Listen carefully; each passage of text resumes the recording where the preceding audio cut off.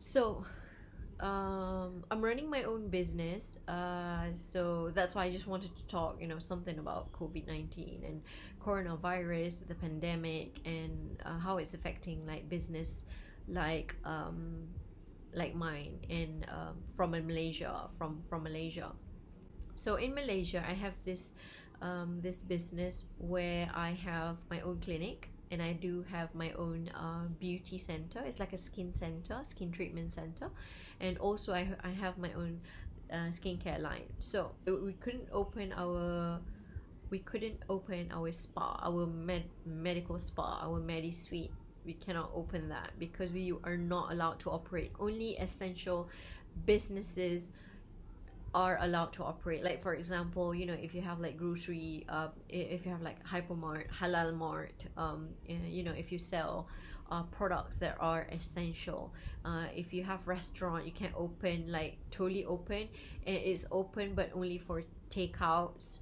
So yeah, so like spa as usual is not essential business, right? So we had to close.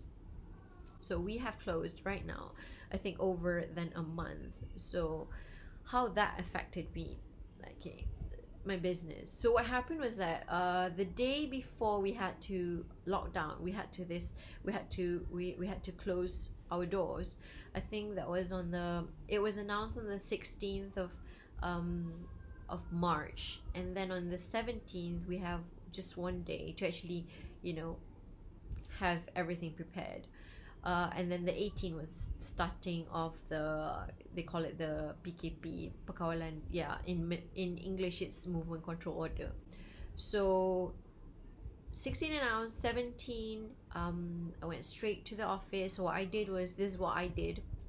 I gathered all my staffs. I have like around 8 of them, 9 including me. So ask them, like, do you have any other skills?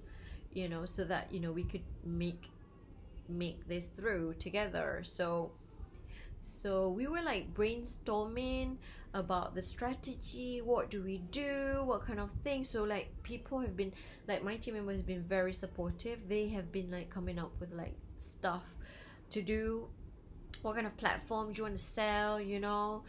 Because we have products as well, so we could do that. So it's good. It's just a good brainstorming and good like planning session, just to make sure that we are not, well, we are affected. We are actually affected by this COVID-19, but we're trying to actually fight through, because we know that either way you look at it, we have no excuse not to succeed. That's all. I mean, that's my life motto, for example.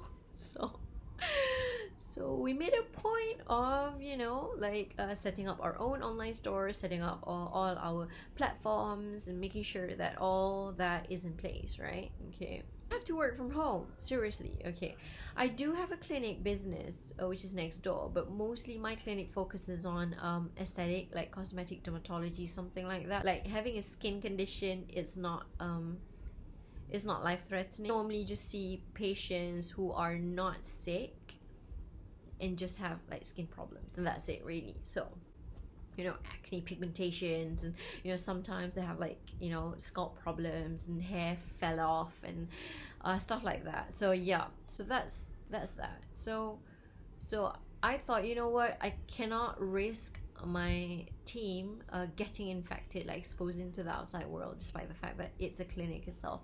So I'm like, what, let's close. So that's what we did. So the business is closed, so nothing is on right now. Off. Like the doors, I have like we rented like 2 doors, 2 shop lot units, and closed. Both of them closed. Okay, so yeah, this, for me personally, I've not to be honest, there hasn't been a single tear that fell down my cheek so far. Like, thank God for that, because I feel that I think I get more excited about this than I should be, because of the fact that we get to learn new stuff, like new strategies, in order to like deal with all this mess, right? So yeah, I'm really positive, like as a person. Sometimes I do complaints, but mostly when it comes to business, I'm kind of like more optimistic. I don't really see things that could go bad. Like things can go bad if you just focus on them. But for me, I really believe in the law of attraction. In I really believe the fact that, you know, what you focus on expands. Like one of the gurus have taught me this. What you focus on expands. So you really need to be careful with what you think about. But there's one thing that I've not had enough, and that is sleep, my friends. I have not had enough sleep since the movement control order was carried out. I think because I do think a lot about it. It's a little bit like it's scary. It is scary, to be honest with you. It is scary. I've seen friends who actually closed their business and like totally changed the whole business to another business. But you know what? That's the best. That's the beauty of this. You know, that's the beauty of all this, is for us to open our eyes and ground it ourselves. You know, and feel that there's not no such thing as like everything is okay. So you need to have a backup plan. There always has to be a backup plan. So yeah, I focused on more marketing for the products, and I have my online stores, so that wasn't an issue really. The issue now is actually what's going to happen after the COVID-19, after the all this MCO is lifted. So a lot of like my coaches are saying something like it takes time. It takes around like 18 months to actually to wait for the economy to recover. So that is scary. I was about to open my third branch in Bangi.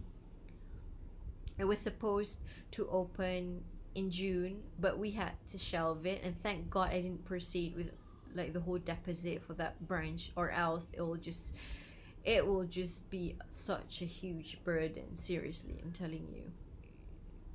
I would update you guys on what's next, but really, to be honest with you guys right now, I feel that it's great that the government, what they've done to us, they're giving this like booster packages to those earning like lower income group. They give like cash out. It's not, well, some people might say it's a handout. For me, it's like it's a booster. So meaning it's a booster for the economy. It's just getting by, you know, just making sure that those people who have not had enough all this while have actually a little bit more, you know. We don't want anybody to be left out. So that's the idea of the Malaysian government. So many have actually opposed this, but I'm not sure. But for me, I feel that it's fair. There are things that, of course, in life that we're not happy, but well, not everyone can be happy with everything, right? So yeah. For me, it's good that they pay close attention to the lower income groups, and you know, helping them out with, you know, just the essentials. You know, do help the entrepreneurs as well, by paying a little bit of the employees, is like giving like benefits, something like that. So because they know that most of their business are affected really badly, so you know, they gave out like money as well, to actually just trying to cover those. And we have like this moratorium, basically a moratorium. I don't even know how to say it, but basically it's like banks. Okay, so basically if you have a car and you have to pay it monthly, you don't really have to. So that's it.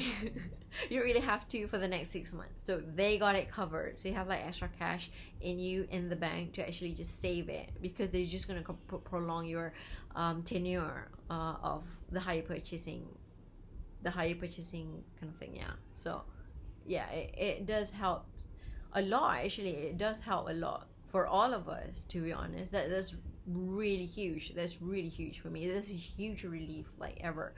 So if you have like a house and you have to pay like a monthly kind of thing, so you still don't have to pay for that for the next 6 months. Okay, so the idea is actually to help us stay inside, not do anything outside, to just, you know, flatten the curve. And in all sense, for the beauty industry itself, I feel that, you know, people are still needing help with their skin. They still have like breakouts, especially when you work from home, you have kids around, you know. I'm not like those who stay at home by yourself. I know you have like a different problem, like maybe you have, I don't know, you'll have different problem, but when you have kids around, you have another different kind of problem. So like different people have different problem when they deal with this, you know, MCO period. So like yeah, I've seen like cases where patients have asked me, you know, like their acne started to acting up again, and then they have like dry patches as well, and those with eczemas have relapses of, you know, their eczemas, something like that. So I feel that, you know, even during this certainty, like even the fact that we know that, of course, the essentials is to, you know, to get food and drinks, water and electricity and that, but I think like confidence and, you know, people, the way people feel about themselves is pretty much up there as well. So it is pretty essential, to be honest with you. So yeah, I think that's it. I think that's the update for now. Yeah, welcome to the business life. Welcome to the entrepreneur world. Let's just hope everything goes back to normal, and we can kickstart everything. We can reopen our businesses, and, you know, start to make up for the lost time that we've had. And yeah, I think I'll see you guys in my next video. See ya!